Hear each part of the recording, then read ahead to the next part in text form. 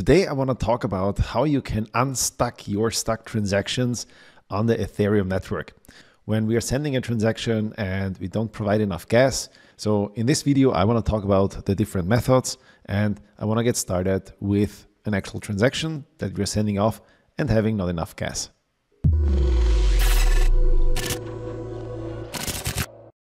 Let me start a transaction in MetaMask and show you directly how you can fix slow transactions within MetaMask. So I'm going to send a transaction between my accounts here. Let me just send this from this account to that account, and I'm on the Ethereum mainnet here. So I'm not on a test net, I'm on an actual mainnet. So I'm going to pick the slow option here, and I just send. What do I send? 0.1 ETH from one account to the other. And we go to the activity. And I can actually open that up on Etherscan.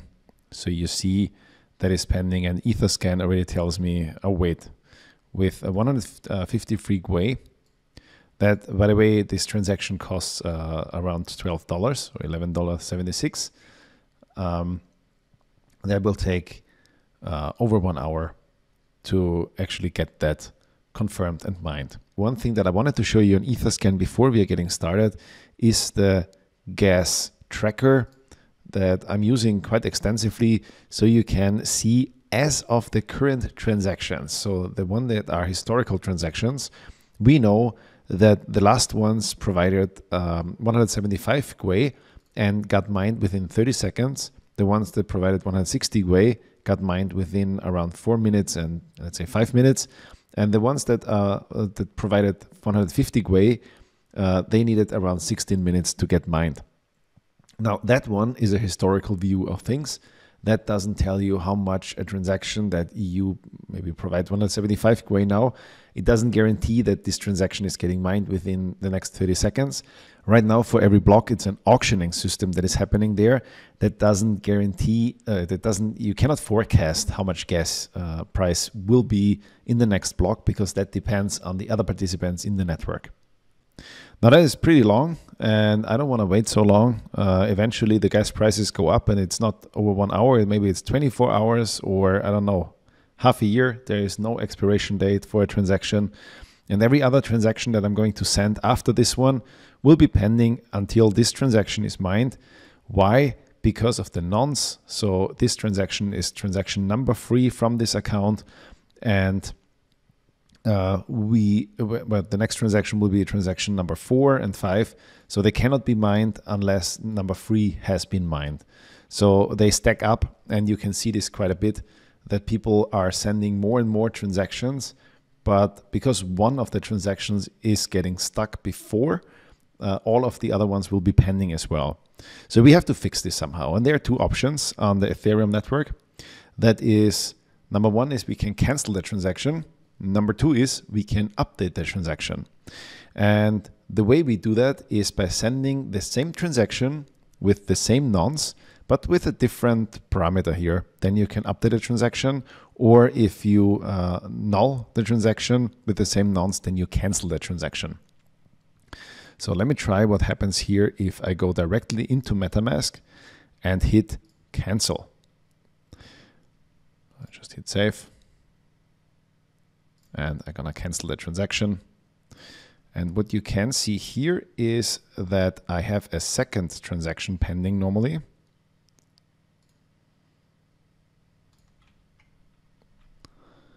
So I have 2 transactions pending here.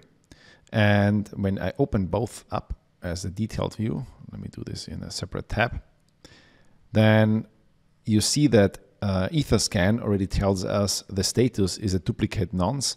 We found one other duplicate pending transaction with the same from account nonce. And in this one, that is the other one that we are basically sending to ourselves, but with 0 Ether, and we basically just cancel it out, and it's going to be a canceled transaction. Because we provided more gas over here, that transaction will be mined within the next 4 to 7 minutes or so. But the idea behind this is really to send the same nonce from the same account, but with updated, value, with updated data, and so on, to either cancel or update the transaction. Now, 4 to 7 minutes, I think we can do faster than that. So why don't we update the cancellation transaction?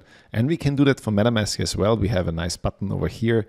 So we're going to update this one to, let's say, over here, 409 Gwei. Wow, that is really a lot.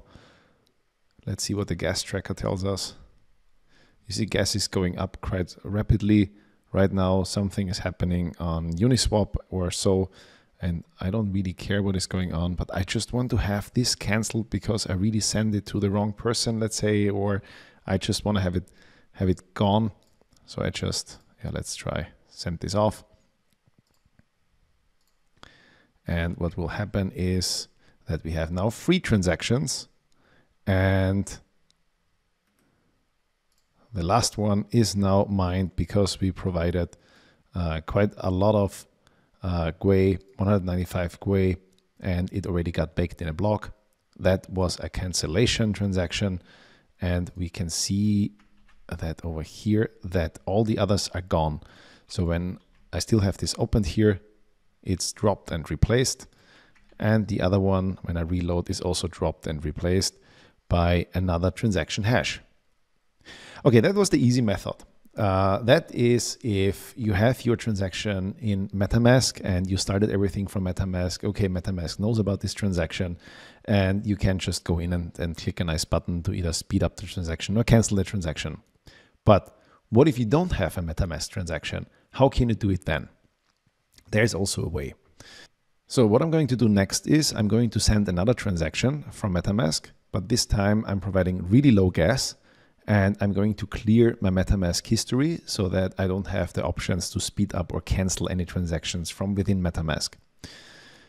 And then I'm going to show you how you can do it manually.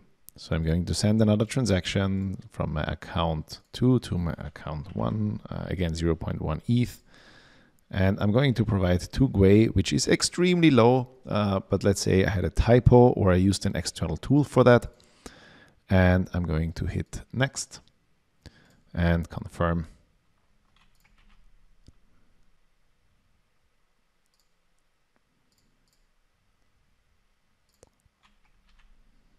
It takes a while until it's actually getting into the transaction pool. Let's give it a moment until it's in the transaction pool, and I'll be back when it pops up. Okay, now we have our transaction over here, and I'm going to reset my MetaMask just that this one completely disappears. Settings, advanced. You don't have to do that. So this is just something that I want to demonstrate. Now my MetaMask doesn't know that I actually send the transaction over here. And I don't have these shiny buttons over here in MetaMask to actually speed up or cancel the transaction. But I can still do that. And I use an external tool for that. I'm going to use MyEtherWallet for that. And the way you can do it in MyEtherWallet is to generate an offline transaction to either cancel a transaction or update a transaction. So I'm going to access my wallet, and I'm going to use MetaMask. Yeah, accept and access my wallet. And then I have to say yes and then connect. So now I connected my wallet. And also over here, I don't really see, or I don't know if there's an option to actually speed up a transaction. So I have to go to send and then send offline. And I want to cancel the transaction. If you want to update the transaction, you have to enter the same amount and the same to address. If you have data, interact with a smart contract, then the same data, same gas, but also the same nonce as you had it in your transaction over here. So what I'm going to do is I'm going to cancel the transaction. So how to cancel the transaction? I use the nonce. I provide 0 value, 0 data. The data will be empty, and also no to address. So same nonce. Gas limit can be 21,000, which is the so-called gas stipend. This is used if you have no data, then that is the minimum amount of gas that is burned by the blockchain. No to address, no amount, and the to address must be my own address, and then generate the transaction. I hit confirm, and this time I provide 177 GUI. I have my transaction over here in MetaMask now, and it should be popping up in Etherscan every second. So let's just wait a little bit. And also Etherscan should tell me then that my transaction, my old one, is actually being updated by a new one.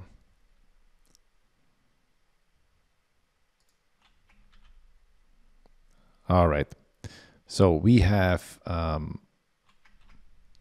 transaction over here, and we know it is pending, but it's also another transaction with the same account nonce.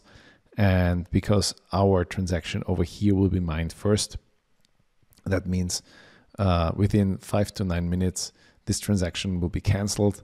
If I send some ether to a wrong account, or if my data is stuck, all I have to do is provide more GUI and get my transaction mined before the other one, and then the other one will automatically be canceled. Let me close this over here and just show you what is going on. So we have our old transaction that we sent with 0.1 ETH and 2 GUI.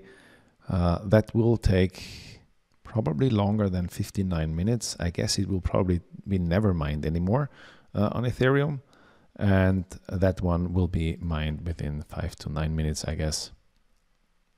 Or 2 to 8 minutes, depends on the gas that is currently in use within the transactions, and it is a success. We have it mined, and the other one should be canceled now and dropped and replaced. Yeah, those are the two methods that you can use to update or cancel transactions. Updating transactions means you have to put in the same values as you had in your transaction over here to send offline, and put the same amount, the same to address. If you interacted with a smart contract, you can conveniently copy the input data over here and just put it in over here. And the gas limit, I would use the same gas limit that you used before. Gas limit over here was 21,000. If you interact with smart contracts, it will be obviously higher because you need the gas to interact with the smart contract to execute the computational instructions, and then just generate the transaction, and MetaMask will pop up and ask you to sign the transaction and send it off to the network. All right, this is how it's done, and I will see you in one of my other videos. Don't forget to subscribe and hit the little bell so you get informed when there's a new video. Also, let me know in the comments if this was helpful and if you want to see any other videos that help you to succeed on the blockchain.